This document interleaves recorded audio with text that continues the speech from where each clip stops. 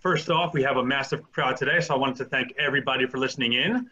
My name is Ari Zuckerman, Vice President at Centercourt Sports Academy. For all the new listeners, our goal for the Centercourt Webinar Series is to keep valuable information flowing to the international and to the local tennis community, and to keep all of you engaged with creative ideas throughout these tough times. We are certainly all in this together, and we will get through this together. We've been having great topics the past couple of weeks. Today's topic is going to include Dave Bailey's footwork methodology for player development. Me personally, I've been watching a ton of Dave's videos and feel that today's webinar will be massively helpful towards everybody, basically everybody who's listening in. This will be huge for you guys. Dave has incredibly smart and creative ways to practice footwork using simple objects, a jump rope, a ladder and dots, tennis ball with one tennis ball, basically any surface with a small amount of space to tennis racket. Our very special guest today is none other than Mr. Dave Bailey himself. Joining us as well is my regular guest, a legendary coach, Conrad Singh, who is COO and Director of Coaching and Head of Performance at Centercourt Sports Academy, which is also one of the largest performance academies in North America. I'm going to throw it over to you, Conrad. Let's begin with how you value footwork in terms of running this massive academy with all these kids, and what you believe is the value of that footwork plays in it. Thank you, Ari, and thank you to all our listeners listening in. I'm so excited. This is an area of tennis that is just absolutely huge. I'm a massive believer in the fact that there are only two things you can control in tennis. One is your racket and the other is your feet. I really believe that the footwork area, and we're seeing with Novak becoming just an incredible athlete. We've seen with Roger being where he is, and he's a ballerina on a tennis court. The importance of that footwork is out of this world to those players. There are comments that have come from Agassi, going back to him, where he says, movement is my weapon. Roger famously says, if I move well, I play great. So it is an area that is critical, and we've worked really hard to get who I believe is the world's leader in footwork specific for tennis, Mr. Dave Bailey from Sydney, Australia. It's an honor and a privilege to have you, Dave. We've worked together a very long time. We've known each other going back probably a decade and a half. It's been incredible to see how you've developed your methodology. Dave, could you just firstly welcome on board and let us know a little bit about this key area of footwork? Well, thanks. And yeah, it's great to see you again. Yeah, well, I have been, in the tennis industry for 30 years, and I worked in fitness for for about 15 years, but I also realized how important it was to get on the court and just think about your footwork.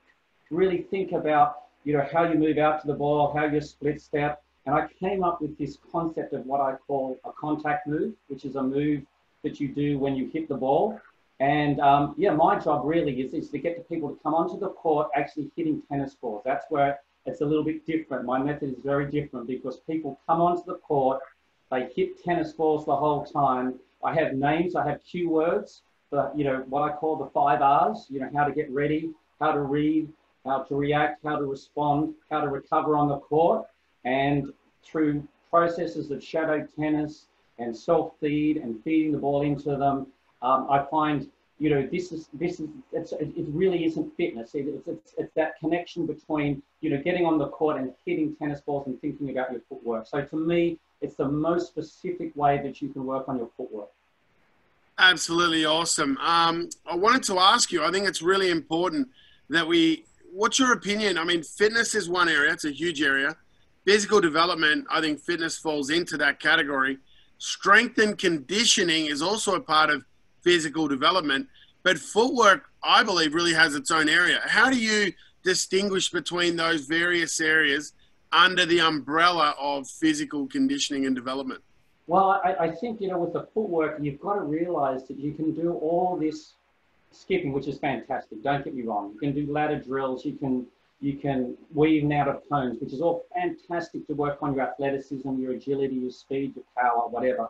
But in the end, you have to be able to, another huge part of footwork, which people don't even talk about, is reading. You have to read the ball, and there's all these different balls coming over the net, and you can be doing all this fitness, whatever. If you don't recognize the ball and make a smart decision on what I call the contact move, the move that you make when you contact the ball, if you don't understand how to move to that ball, that specific ball, and hit it back in the correct way, then to me, that's what's really important about going out and practicing your footwork like that. So it's my method is kind of in between the physical side and the coaching side. People see me walk onto the court, I've got a basket of tennis balls. They think I'm going to do a tennis lesson, but what I'm really doing is a footwork lesson. So, the movement is so important that you actually, when you do the footwork, that's why I'm such a huge fan of shadow tennis, that they're doing the movements that they're going to do when they get out onto the court. So, Dave, let's get straight into it. We're in a difficult moment right now. We're all aware of what's going on in the world. The tennis community is devastated by the fact, that we can't get on court.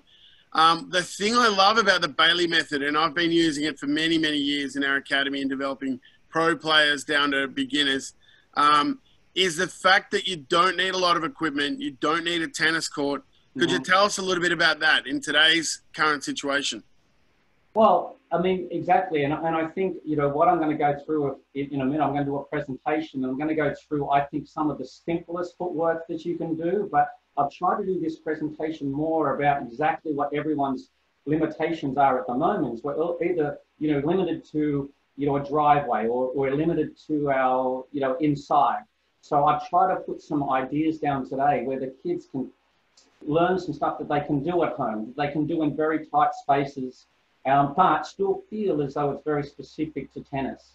And I think, these contact moves that I'm going to introduce to you today, I'm not going to show players hitting the ball. It's not going to be, a talk today about, okay, this is the move you do here and here. It's just to give them some different, learn the look of the different moves that they can do, and some drills that they can do, either as shadow tennis, skipping, using bladders, even doing it around the house or up and down the driveway. So I've really tried to think today about the presentation, about how they can do this at home, and, but still be doing things that are very, very specific to tennis.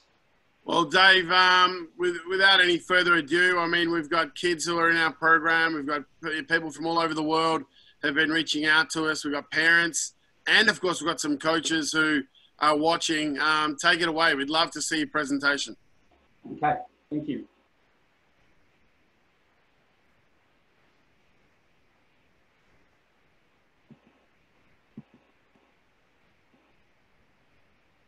So I wanted to start off and sort of say, well, tennis is a lower body sport.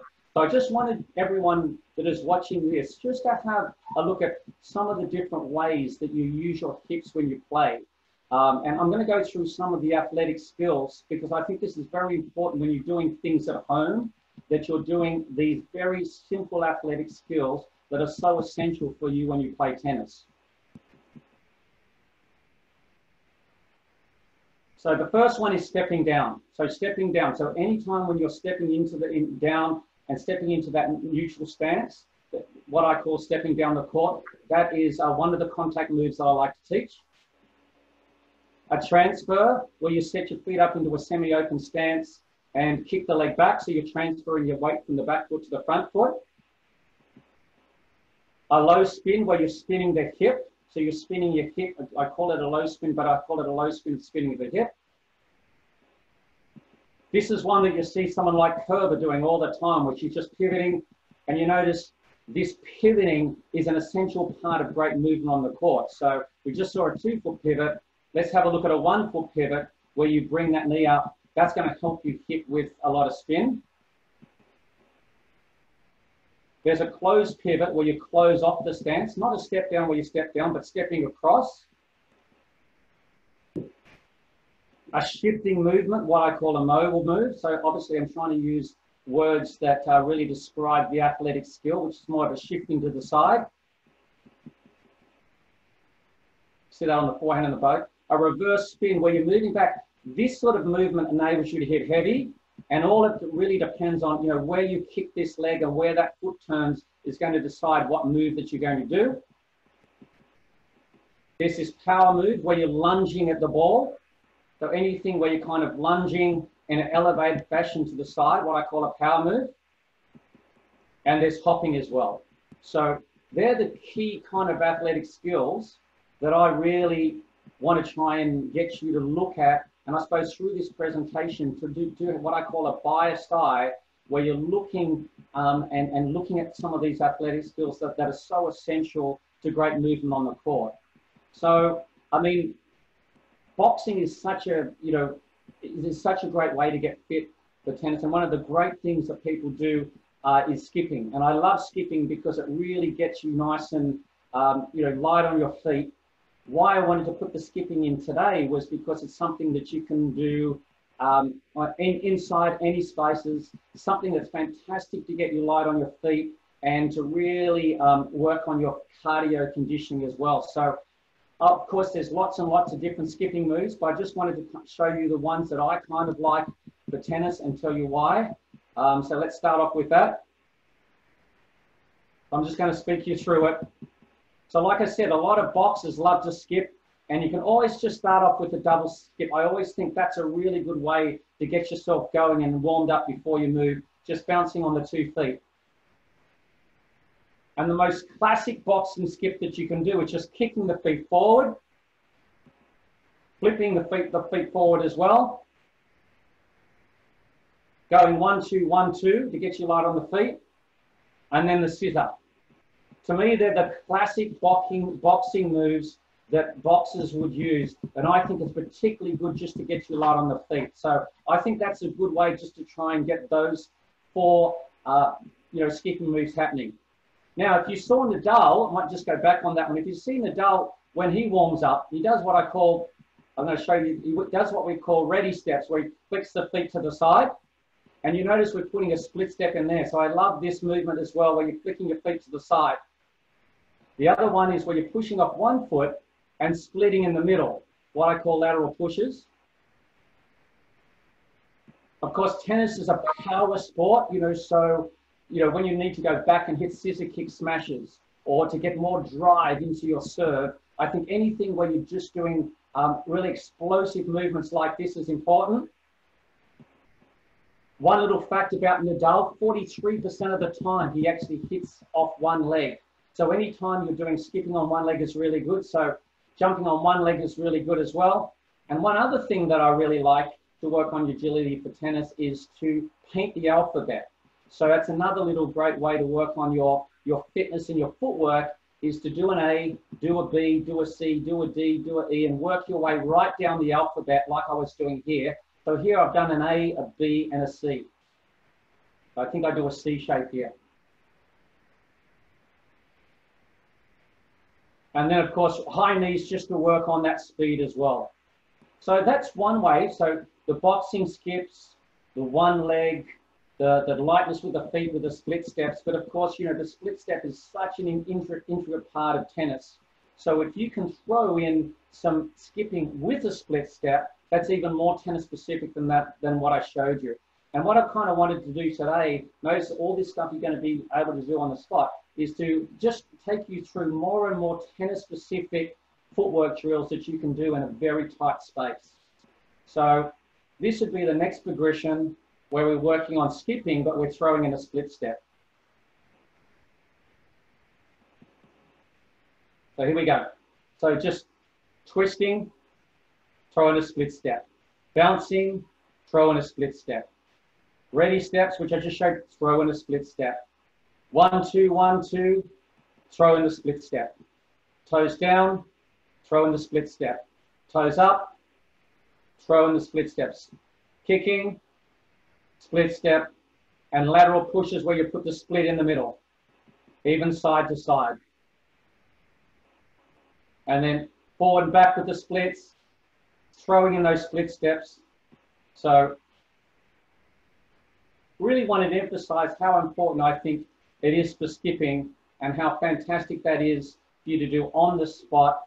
But the next thing I wanted to work on is, I've called this no washouts ever, is just, this is what used to happen. This is what happens. You go down to the court and you get washed out and you can't get back on the court. But if you've got a space, then there's no reason you can't do in shadow tennis. So whenever someone came to me and I was speeding balls and we worked on their footwork on the court and ever it got washed out, we would go undercover and just straight away just do the shadow tennis. So if you've got some of these routines that you can do when it's wet as well, it's just as good as doing it at home. So I just wanted to show you a little girl. Actually, this girl was ended up being #1 in Australia, Mika, just doing a little bit of shadow tennis, just using a little reference point. I would call out the different moves, working on the different shadows, going inside out, front foot hop, going back, just really working on those different types of footwork. So another thing I've got a tennis stance for Abby and Emma. I had this a little story about this Emma. She was Emma Doyle's she's an Australian coach. She's on next week. She'll be on next week. Yes, well, there you go, Emma Doyle. She's a very good friend of mine. Emma's coming on, yeah. And Abby, they did a tennis dance for me. They really used to follow me, and they put a tennis dance on for me as a thank you for all the work that I've done for them. And this was me giving them a payback and saying, you know what, because you put on a tennis dance, I'm going to put on a tennis dance for you. So I thought what I'd do now is just take you through what I call the golden 12 moves of tennis. I'm going to go through really slowly from the most defensive to the most attacking, and just see that I'm doing this in a very tight space. I'm not having to do the power moves, which is more of a defensive move, out near the sidelines. I'm just going to do all these moves in a very, very tight space. I know everyone's going to get a copy of this, and over the next couple of weeks, I'm going to post a lot more of these moves so people can learn them. But one thing that I do want to say about footwork, it's really, really important that you have a name for it. I have a name for every move, and I try and do a name for the move that you're doing that describes the athletic skill that you're doing. So I thought I'd just show you this now, which is, I'm going to start off with the most offensive, which I'm going to talk about now. Here's me thanking Emma and my tennis dance for her. I like the way you move on this, because I always feel like if you're doing some shadow tennis, if you've got some music which can motivate you as well, that's also a great thing as well. So whenever I do shadow tennis, I always either have the music on or have my headphones on with some really motivating music to give you rhythm and keep you motivated. So here we go back. I do a back foot hop. So I hop off the back foot, doing some ready steps that we just showed you with the skipping rope. A reverse spin, where I kind of kick that leg to the front and that foot turns to this is more of a defensive move where you move back off the baseline. A shadow of the power move where you're lunging out to that wide ball. We just saw that before. A mogul where you're kind of shifting to the side. So here's some different skills that we've seen already. We've seen a hop, we've seen a spin, we've seen a power move, which is lunging. We've seen a mogul where we're shifting to the side. 2-foot pivot, where we pivot on 2 foot. That makes sense. We call it a 2-foot pivot, so we're pivoting on 1 foot. Now we go back to the 1 foot pivot. Lateral hop, which is a great move to hit an angle and a heavy ball cross court. Like you'll see Andy Murray and Djokovic using that move all the time. In fact, if I go back to the lateral hop, just a little bit of trivia, this is actually the most common move in the men's game. I've done a lot of frequency studies. I looked at 18,000 shots, and in the men's game and the women's game, charting how often these moves are used. And this move here, the lateral hop, was the most common move used in the men's game. Closed backhand, where you step across, you could slice that, you could hit that as an angle, you could hit it down the line.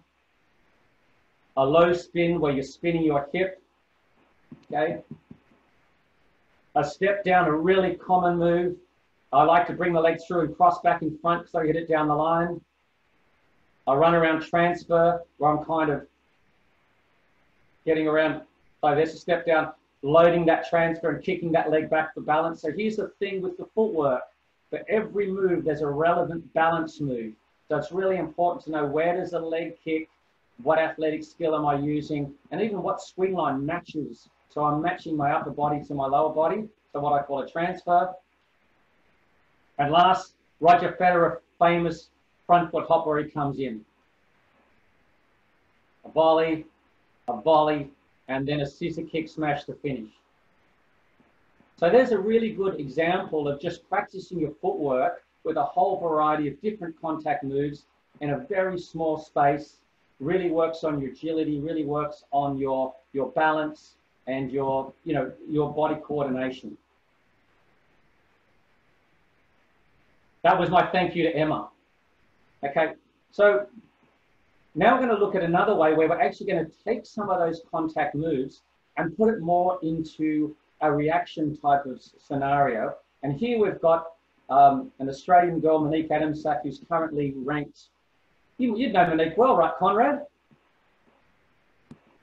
I know Monique very well, Dave. I mean, what an incredible story. She was top 50 or 60 single-hand backhand back in the early 2000s. Yeah. She took a break, had a couple of knee injuries, came back, thought she wasn't going to come back, did a lot of your footwork, came back. She's inside top 50 in the doubles right now. Yeah, it's a fantastic Incredible story. story. And you know what? Funny thing is, she was my very first client. Wow. When I started to go back and do, so I worked with her when she was 8 years old, and now I think something like 30 years later, she's in her mid-30s. 30 years later, here she is meeting me over in Florida, staying at my house and working on some reaction drills. So you would see here Monique's holding this reaction ball, which is it's kind of like it's got these different nodules on it and it bounces off in different directions. So I think this is amazing for a warm-up. And Monique actually did this. She said, "Oh, can you help me design a warm-up?" This is just before the Miami Open, before it moved up, Key Biscayne, before it moved up to the Hard Rock Cafe in Miami.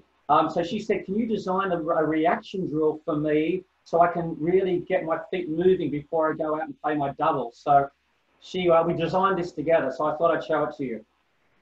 So what she's doing is she's split stepping when it lands, and depending on where she catches it, immediately she's just going to work on whatever comes to her. Here she's just working on, because she's a doubles player, so she really wanted to work on her movement into the net. So we designed this for her. Now we want to work on her ground strokes. So she's going to throw the ball, she's going to catch it. Obviously, if it goes to the forehand side, she hits a forehand. If it goes to the body, she'll run around. If it goes to a backhand, she'll hit a backhand. But this time she's going to have a central recovery.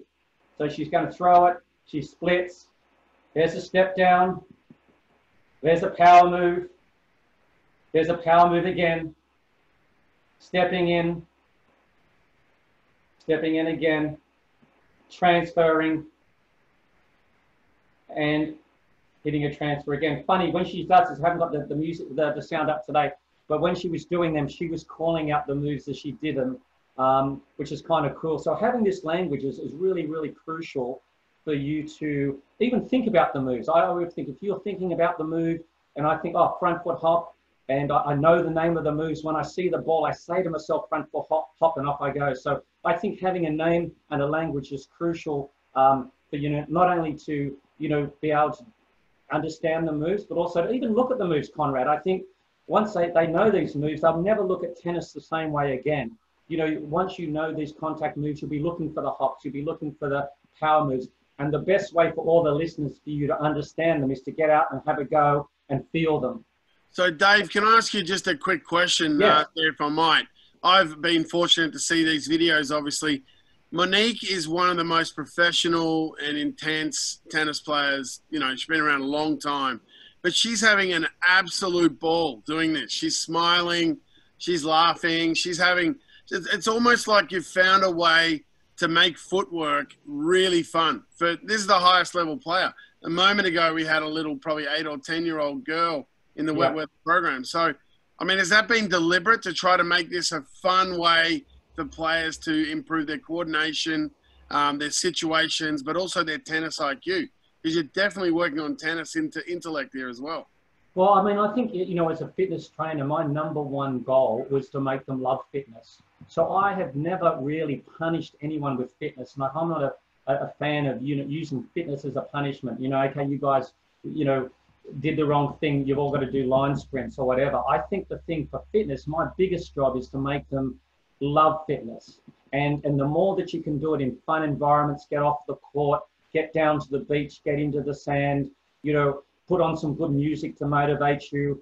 you know, that's the biggest take-home message about fitness, is to see something that you want to do. Because if you're doing fitness because you have to do it, then you've got the total wrong mindset. I don't actually understand why people wouldn't love to do fitness, because there's no ins and outs, Conrad. You know, there's no hitting the ball in the net or hitting the back fence, or there's no pressure on you when you do fitness. So, I mean, I think that's and it's so crucial, because to me, the single most important thing to be successful in tennis is to stay injury-free.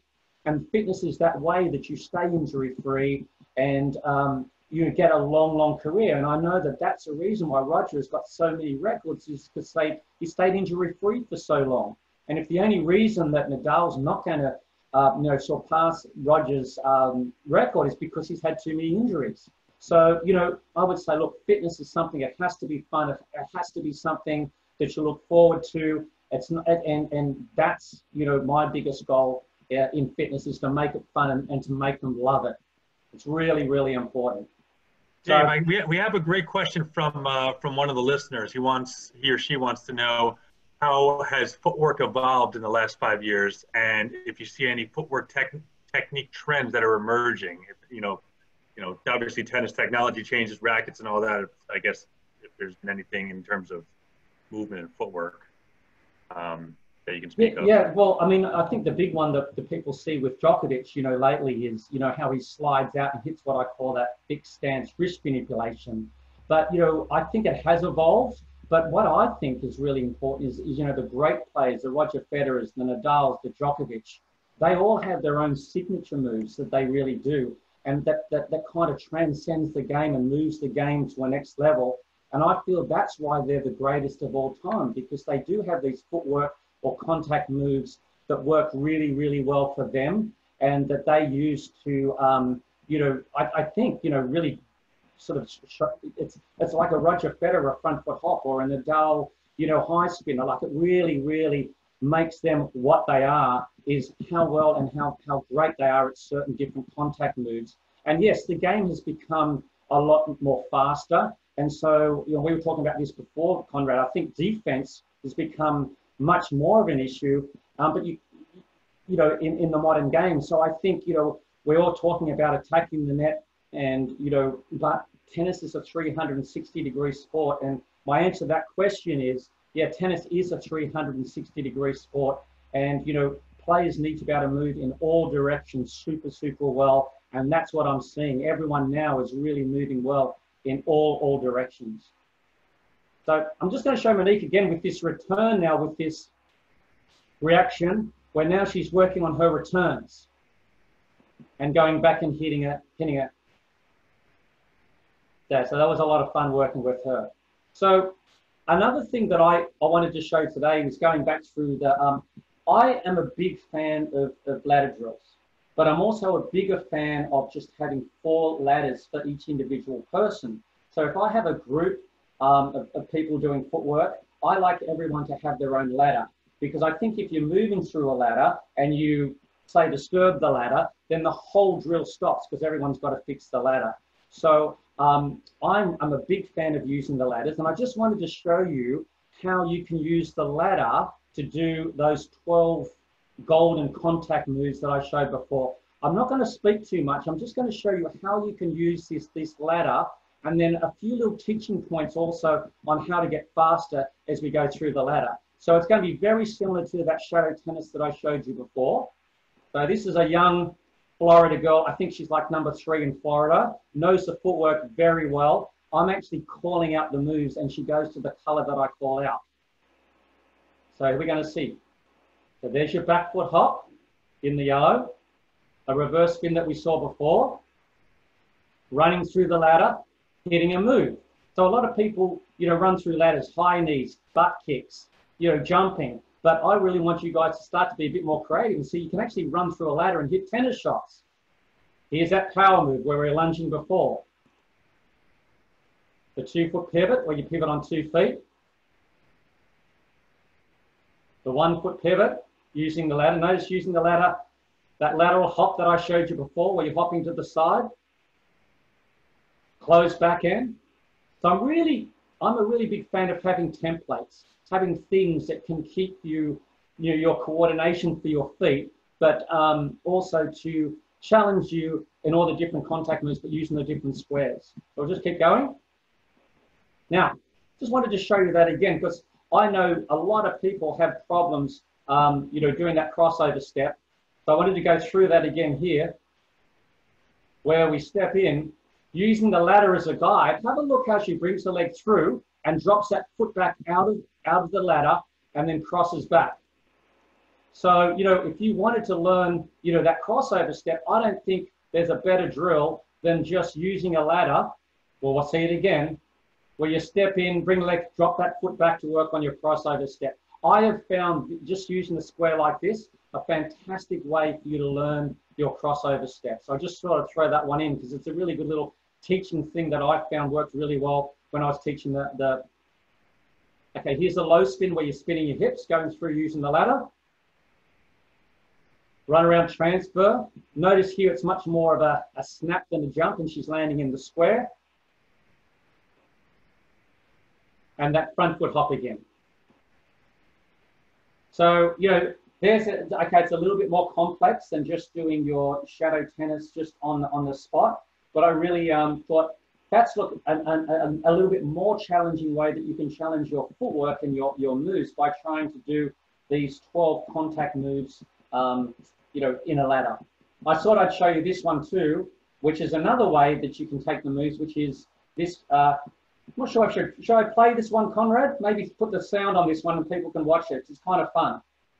Play it through. Play it through. Yeah, this one's brilliant. Okay, so I might put a little bit of music on it, and let's just hear this. Hey, Dave, is that in Boca? Is this one? Sorry? Is this one in Boca, Florida? Is that where this one takes place? This is where I actually train out of, which is Mar-a-Lago, a beautiful tennis center. So, oh, gotcha. It looks like one I used to play in. And so this boy, just a little turn, AJ was his name. He came in, he flew in from California, fantastic kid. Came in for my little 4-day, you know, flying clinic. And it's funny because we got washed out and we had to find something to do. The courts were too wet, but it wasn't too wet on the path. So this is what we came up with. I'll just play it so you can hear. It's kind of fun. You may as well practice your footwork on the way to pick up your lunch. Okay, come on, let's go. Front foot hop. Start with the front foot hop. Go load and transfer. Run around. Really kick the leg. Then okay, a low spin. Go across it. Really spin it. That's a great low spin. Okay, lateral hop. Forehand. Bring that knee up. Oh, I like it. Keep going. Turn those toes. Turn it. Oh, I love that knee drop. Okay, one foot pivot. You've got to go down the line. Really lift that knee. Keep going. Okay, look at a bit of a space. Hit a mark. Backhand. Hit it. Fully transfer space. Do it again. Okay, then a power move. Just on the spot. Let's go into the garden. I didn't want him to go into the garden, but anyway, he was a funny kid. Anyway, let's keep going. Okay, go back. Go back again. Open the stance. Kick the legs away. Good. Beautiful reverse. Carry that knee slide. Put it behind. Let it drop on the grass. You'll hit behind you. Keep going. Back there. Transfer. Kick it down the line. Do it. And then a right. You run around. Backward hop. Go backwards hop. Hop. Excellent, my friend. Enjoy. You deserve it. Yeah, so that's kind of cool. But you know, again, I'll just go to the next one. I think, Dave, just while I got you there before you move into it, what I love is the creativity. I mean, you got to think outside of the box. That is one of the biggest takeaways I get every time I'm watching some of your stuff or working with you. It's how creative you are. You're finding pathways. You're finding, you know, a space, a room, a backyard, a balcony. Little areas can be very effective. I know you worked with one of my Japanese pro players a while back who was just fascinated with how little equipment she needed.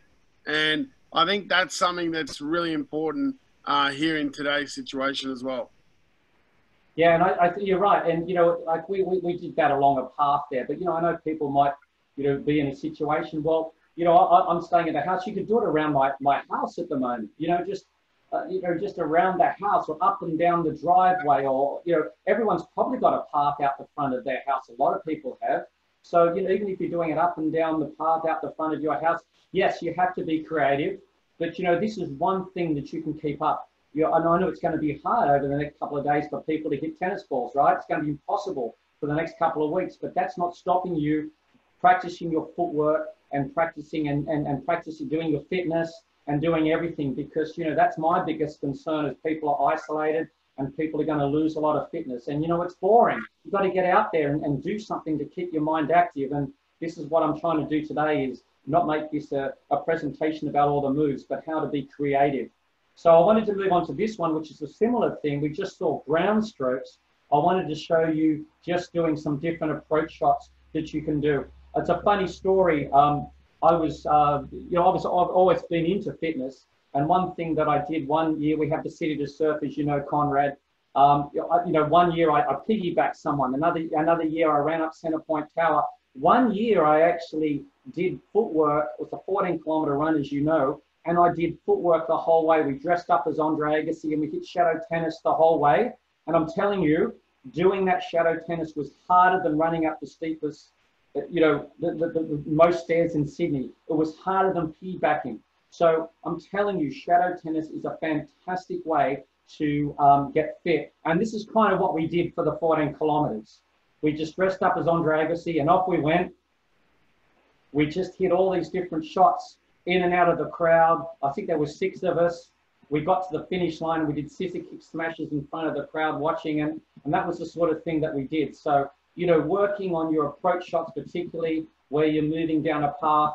So I want to show this. These are some cool approach shots. So the front foot hop, moving, front foot hop on the backhand, a little replacement, more of a one-handed move, a traveling transfer where you travel through it, karaoke where the foot comes in behind, a lateral hop where you hop off your back foot, your side foot, I should say, closed pivot,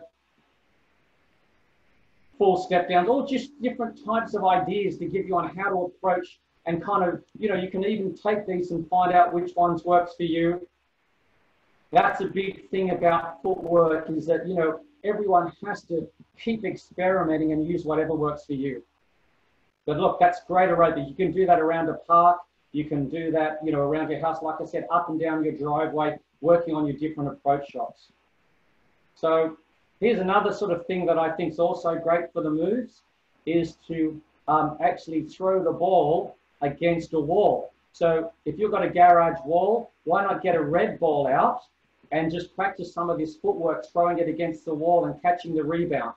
So I just wanted to show you that. I'm trying to do, I think, all 12 moves in under 20 seconds. So just throw it against the wall, don't need a racket. There's a reverse spin again, the power move, the mogul, just working on my footwork, working on my reactions. Really good for you. Just work on those different moves, still kind of shadowing, but actually throwing a ball, which is actually more coordinated. Every drill that I'm showing you is a little bit more coordinated. But again, there's another way to take the moves and throw a ball against a wall and work on those words. So, you know, another thing about these moves is Conrad, it's to use a medicine ball. All these moves are perfect. If you've got a medicine ball and you can throw a medicine ball into one of those rebounders or throw it against a wall, instead of doing chest passes or throw-ins or, you know, granny tosses, throw the medicine ball against the wall using the correct footwork, using the correct contact moves. Hey, Bob Perkins had a question about it. He wants to know if you swing the racket while doing the footwork drills. Like, you know, if it, you know, I guess sometimes you do, sometimes you don't. But you know, when would you swing? When would you not swing? You know, I guess. Right. Yeah. So I think, you know, when you can do all of this, sometimes, you know, if you're inside, you can use a racket. I mean, you can use a racket if you want. You can choke the racket up. You can do it with your hand. You can do it with a grip, depending on how much space you have. So don't think that you have to swing a racket to keep practicing some of these moves. I think it's really important just to, you know, practice these moves, and you can do them anywhere. Practice your footwork just with your hand inside, because yeah, you don't want to break mum's chandelier, but you know, but yeah, you can do it with a racket, you can do it with a grip, you can do it with a ball, you can do it with a medicine ball. There's all different various ways. I just want everyone to see if they can learn these 12 moves. I think it will make a big difference to their, you know, what they're going to be doing over the next couple of weeks. And I think, you know, Conrad, I said to you, you know, over the next 12 days, I'm going to be putting 4 different moves a day, 12 lessons, just so people can, from, you know, the most difficult to the most complex, a couple of different levels. Like there's going to be a red level, which I suppose is more like red ball level. There's going to be a an orange level, move on to the green level, move on to the yellow level. But that's saying that the yellow level would still start at the red level. It's just that more simple all the way to the most complex. So I really want to, thank people for coming in today and for me to try and help you over these next couple of weeks to learn some of these moves. So that's going to be one of my jobs, is to get online and help you guys learn some of these moves and break it down, because I know it's a lot of information to take in at the moment. So I just want you guys to know that I'm going to break it down very, very simply over the next, 12 days. So.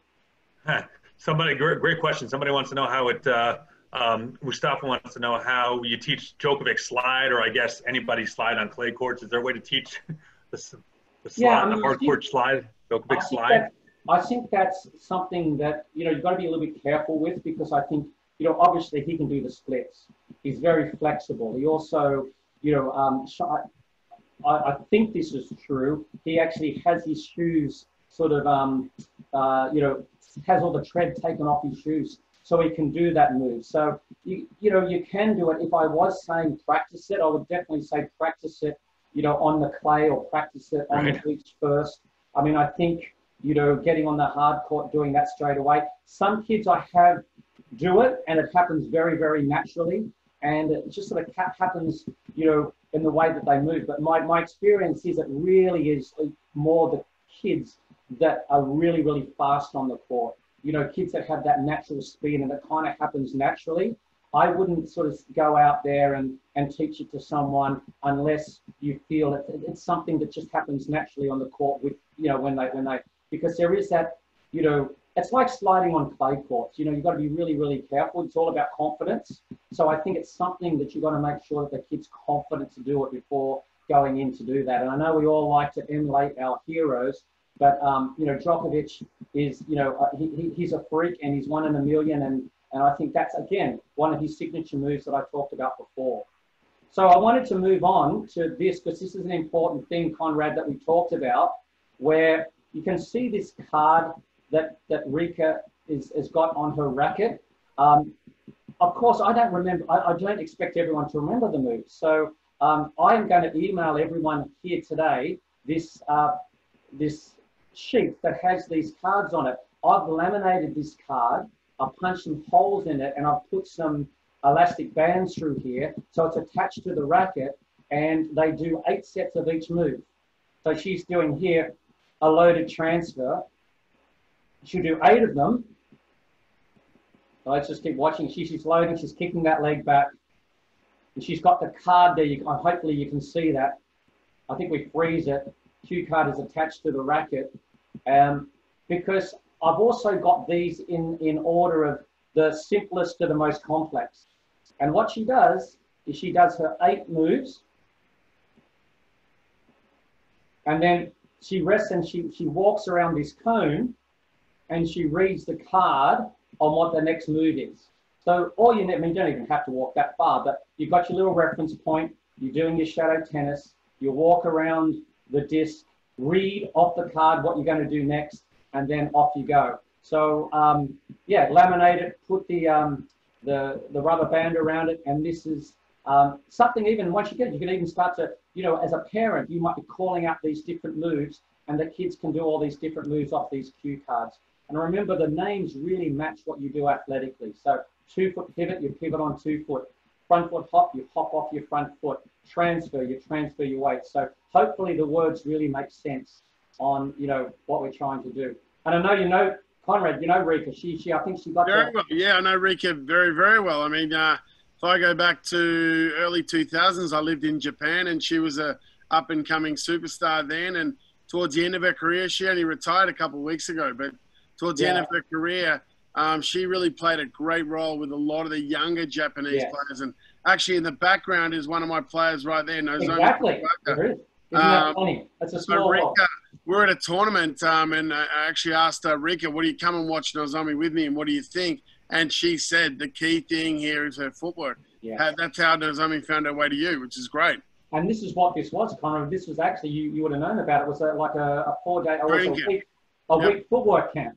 And this was near the end, where I've taught them all the moves, and they're just putting this together. We had the music going, and this was like the grand finale, putting all the moves together, and they all read off read off the cue card and went from there. So yeah, I mean, this is the little thing that I'd like to give to everyone. And I'd also like to give as a gift a chart, which is going to have all these moves on it with pictures. So you can take it out with you to remind you on what move is what. So I really want to try and help people as much as I can. So let's just move on. So this is one thing, Conrad, that I do where I have this product which is on my website. And when I have flying clinics, I get people to study this before they come on. And what this is, all the moves where you can shadow it off the screen, or you can shadow it off your mobile phone, you can shadow it off your TV. So I just wanted to show, all the listeners this great resource that I use all the time. You're going to see here, I'll put this on a sheet on the back of a court, turn the lights off. My record actually is 80 kids doing this at once off the screen at female ladies colleges with Monique. Monique was one of them when she was a young girl. So here, just using the screen, using these different dots as templates to help you practice the footwork. So transferring off the screen, running around. Obviously, I'm telling you what to do: load, kick, recover back. So you can practice your footwork at home off all these different. Just using the screen as a guide and reacting off the screen to practice all those different 12 contact moves. Goes for about 30 something minutes, so it's a continuous 30-minute workout. Dave, I want to ask you while we're there doing this, I mean, again, as we highlighted before, this falls under the fitness or conditioning umbrella. Yeah. But there are so many young players out there, or maybe even parents, who don't give enough value to the conditioning time. They value the ball hitting, the ball striking, the 2 hours on court, or an hour, 90 minutes, whatever it might be, but not enough value to the time that's needed to do this. So what are your thoughts on that? I mean, in Australia, we don't have a lot of indoor courts, so wet weather means wet weather, and we've got to be creative and do these things.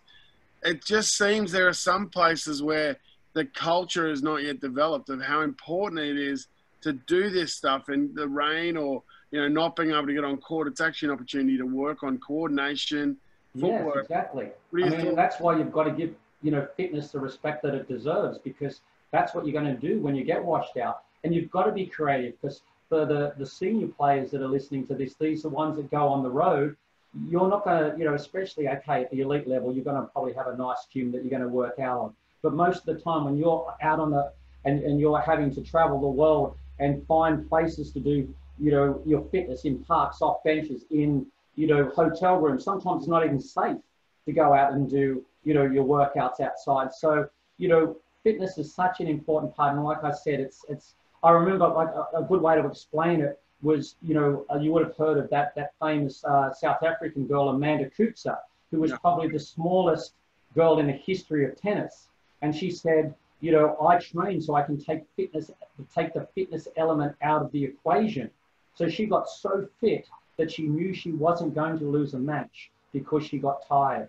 And I think that's a big reason why you need to work on your fitness, because okay, the opponent's too good. The player was, you lost because their forehand was too big or their serve was too big. Okay, you shake hands and say too good.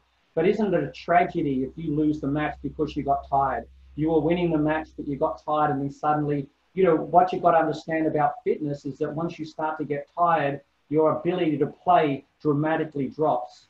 And the other thing is too, if you're not fit and you suddenly win your match and then you move on to the next match, but you're stiff and lactic and tired for the next match, that could have a huge bearing on your ability to win the tournament. So, it's not about just being fit. It's not about just injury-free, but it's being able to win a tournament because you're fit. And I know, like Nick Kyrgios, when he played that match in the Australian Open, he was so sore and so stiff, there was no chance he was going to beat Nadal in that next round, just because he couldn't recover. And this is why, the Djokovic's and the Nadals and the Federers are so far about everyone, because their conditioning is so supreme that they can last the whole Grand Slam tournament, So that's what I think. Really good point, Dave. I think a lot of people train to win a match, But winning a tournament and winning a match are two completely separate skills. Absolutely. Also, winning tournament after tournament. I mean, winning one after the next, and then playing the next week. You know, when they're in the grind. Exactly.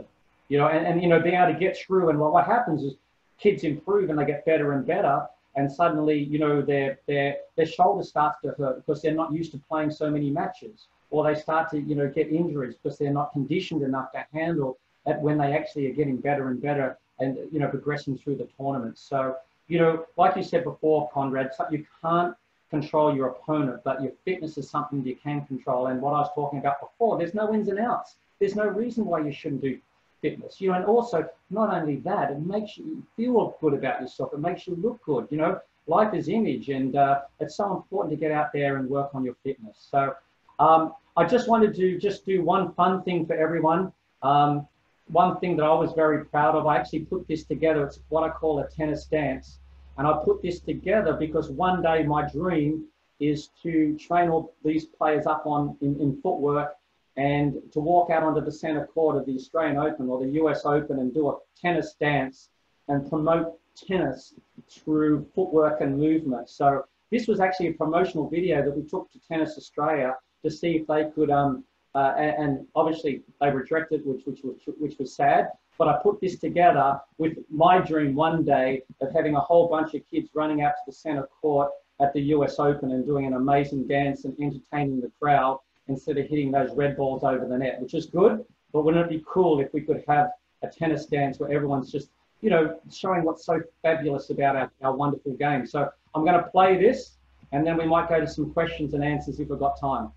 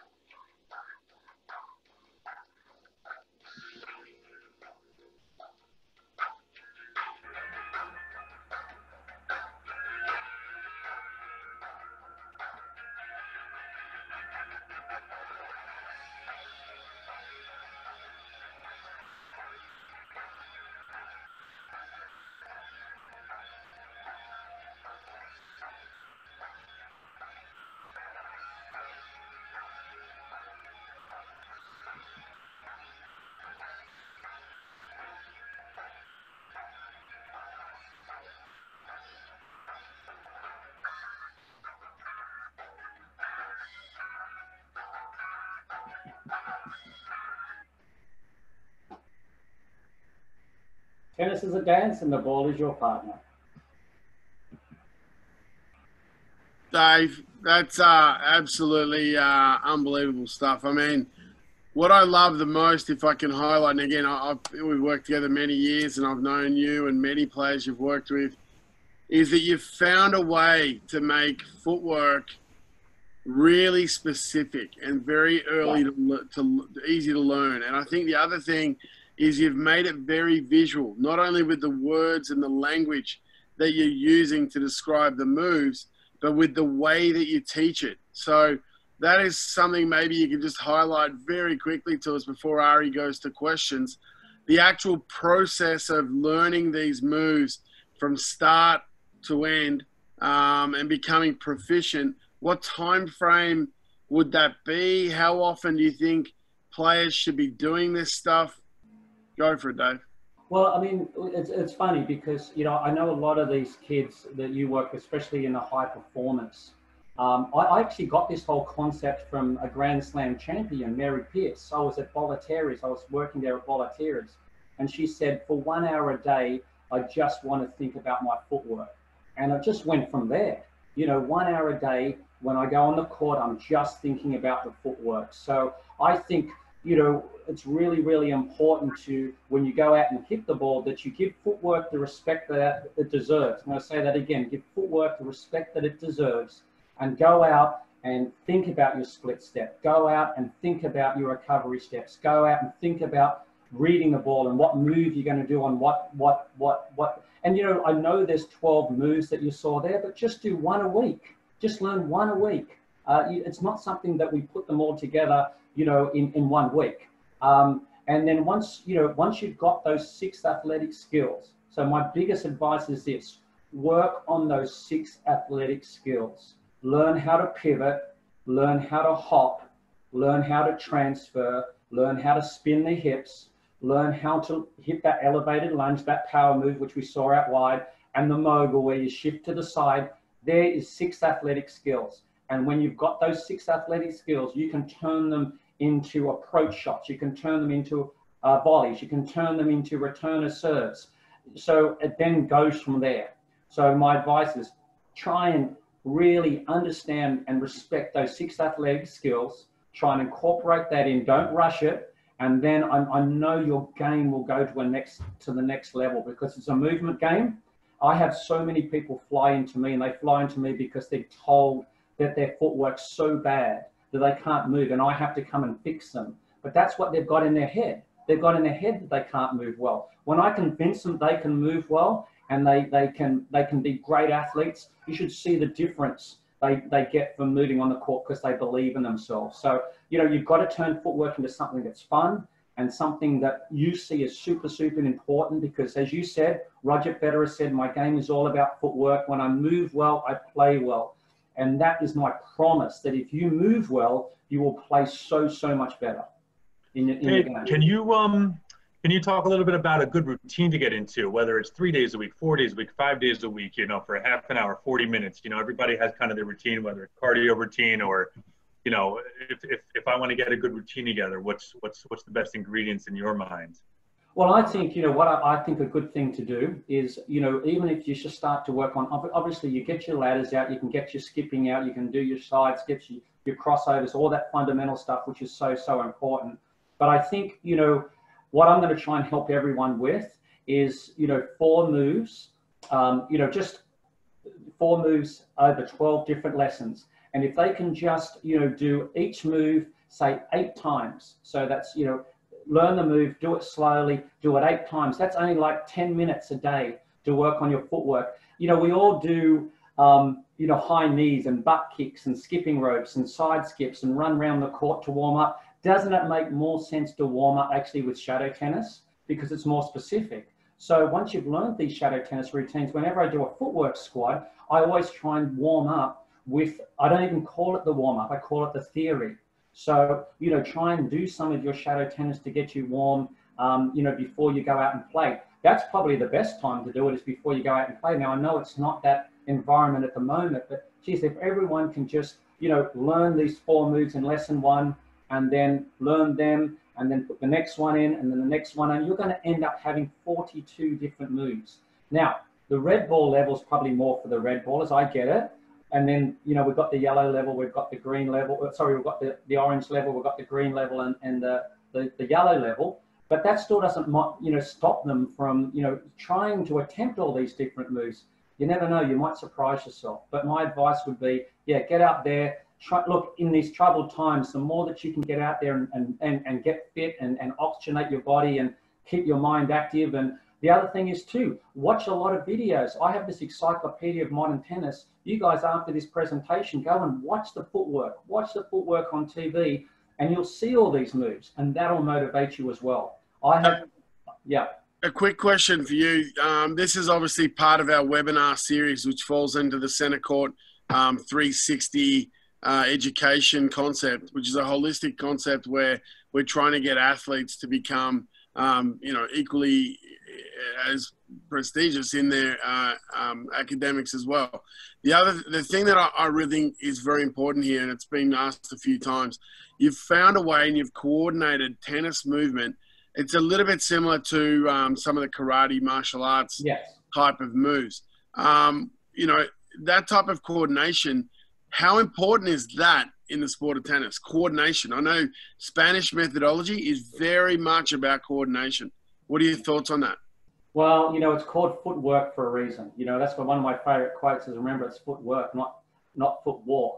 You know, so I think, you know, it's so important to get out there and, you know, I think the big thing is people don't really practice footwork enough, you know, so if you get out there and you practice your footwork and you become much more coordinated and you know where your feet are in space, I like to say, it's going to give you an advantage because most kids don't practice their footwork.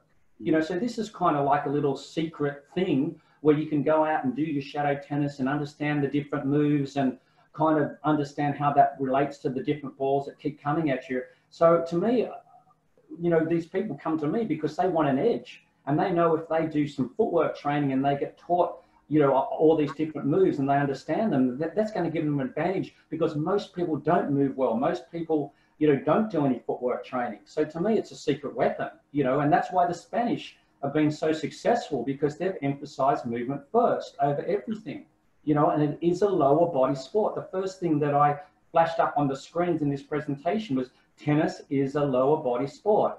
And when you can start to match the lower body to the upper body, like martial arts does that you mentioned, you're going to be a much, much better player. We talk about footwork, but it's also so much about balance. And, you know, all these moves are also going to really work on your balance because you're getting your stance correct. You're kicking the leg back the right way. You're keeping your alignment of your body. You're keeping your feet nice and wide. And in the end, balance is everything. You know, it's all about balance. So we've talked about footwork, we've talked about fitness, and we've talked about balance. And I feel my method kind of puts all those three together. And, you know, so that's what's exciting about it. The last thing, before I go back to Ari, is we've had Craig O'Shaughnessy on talking about, obviously, strategy and tactics and modern trends. He also stressed a lot of stuff related to technique and imagery and kind of seeing and visualizing and learning to play that way. We had Dr. Anthony Ross on, who's obviously a mental specialist, talking a lot about, you know, how to be able to see the game and be able to coordinate your movements through the visual training. We had Jorge Capistani on, who talked about tennis IQ. And a lot of what he talked about was also visual and training off the court and visual. Yes. A lot of kids maybe don't value that enough. And I think I'd just like you to really stress to them how much you can actually improve just by doing these things in a totally non-tennis environment, just going over these routines and developing those coordinated movements, understanding the situation of short ball, wide ball, deep ball, high ball, heavy ball, tight ball, all of those different variations and how it's first about position before the strike. Exactly. Yeah. So, I mean, look, I think what you say is very valid. And I think, you know, doing the shadow tennis is really, really important because, you know, we talk about visualization, but active visualization is even better. So if you can visualize yourself moving around the court, but do it in an active way instead of a passive way, you know, sitting in a chair, then, you know, I think that's where the shadow tennis comes in as well, because you can go out and shadow it and you can be moving, you can be striking the ball, you can be visualizing your shots going away for winners. You know, there's no one better than Nadal who does that. He gets in front of the mirror and he visualizes himself, you know, just crushing the other person down the other end. And the more you can do that in a physical way, I think that's even more powerful than just sitting in a chair and trying to visualize that, because you can actually feel yourself being amazing before you walk out onto the court. So, Dave, did you want me to pull up the chart, or do you want to send that to everybody? Yes, if you can pull up that chart, that would be great. Let me pull that up real quick. I know we've been going for a long time. And then, yeah, and then we'll, let me pull this up real quick. Can everybody see that? Can you guys see that? Are we good? Can you see that, Dave? I've just lost my image. Hold yes, on. I've got it, Ari. Okay, hold on. Let's make sure that Dave can view it. If not, I'll remove Oh, it. yes, I can see it. Fantastic. There I am. Yes.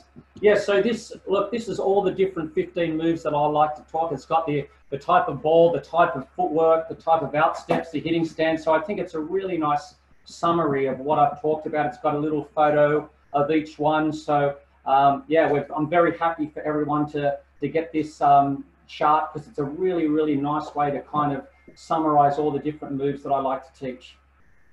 Awesome. So we'll send this out to everybody. I'm going to go over, let me just get out of here real quick. Before I let Dave finish it off, obviously wanted to thank everybody for joining us today. It's been a pleasure having all these webinars. Special thanks to Dave and Karen, of course. We do have some amazing guests tomorrow night. We're doing a tennis trivia, which is going to be fun. We're going to give prizes away, ask some fun questions. We have Gigi Fernandez on next week. We are going to have Harvard coach Dave Fish talking about the UTR and its impact, Origin's impact. We're going to have Nick Bollettieri on. We're going to have Emma Doyle on, and just on and on. We're going to keep having these. Hopefully, we'll have Dave back as well. And it's just been an incredible, incredible experience to have all these brilliant minds on. Dave, you mentioned the challenge. Is there anything else you wanted to mention about that, and people sending videos of their workouts, or whatever you want to finish up with? So So what I wanted to do, I've already actually filmed it. I filmed it today, so it's done. So I want to, I'm going to post a footwork drill from the most simplest, the pivoting, and then the hopping, and then the transferring, the spinning, the shifting, and the power move. So I'm going to post that over the next 12 lessons, and then want people to select one move from each lesson, film it, send it to me, and I will judge the top 3, and I'll send nearly $200 worth of product out to people. Awesome. So how can they get it over to you? Do they email it? Do they post it? They'll find all that on the post. Oh, perfect. Where to send it and everything. So I'll post it, and yeah, they can just. And what I'm going to do is one lesson straight after the other. So virtually, you can go to my Facebook or my Instagram, and you'll see them, continuously back to back. All the different lessons. So they can keep reinforcing to them. They can keep going back to their Instagram or Facebook and keep, having a look at the footwork. It's very simple. And again, it's only a minute, so it's very fast and simple. Just before Ari wraps it up, I want to say thank you very, very much for your time. I know you're in between homes at the moment with the virus, trying to get back to Australia. So I really appreciate it. I know it was difficult. We'll do everything we can to follow up with this brilliant webinar that you've put together. Next time you're in the area up New York way, we'll definitely be asking you to pop in and meet us here at the club and help some of the kids and club members to go through some of your methodology. So thanks a lot, mate. I really appreciate it. Always great to talk to an Aussie, and over to you, Ari. Fantastic. And I think my last thing is, if everyone wants to see, go to my Instagram page, which is Bailey Tennis Footwork, or my Facebook, or go to my website. I've got a lot of free stuff on there, a lot of essays and really good resources, and that shadow tennis that I showed you, where they can do it off the screen. I think that's a great thing in these troubled times, to be able to do something. Like I said, it's a 30-something, continuous workout. So I think that's a great thing for people to know that exists. So yeah, thank you so much for the invitation. Thank you to Ari. It's been really nice to see you again, and hopefully we'll catch up soon. I love to come up to New York, my friend. I'd love to come up and have a good Aussie beer with you. All right, all the best. Bye, everyone. All right, thanks, everyone. The recording of this can be viewed on our YouTube page, Centercourt Sports, and Centercourt Tennis Academy YouTube pages. You can send it over to anybody that missed it. And yeah, thanks again. Bye, everyone.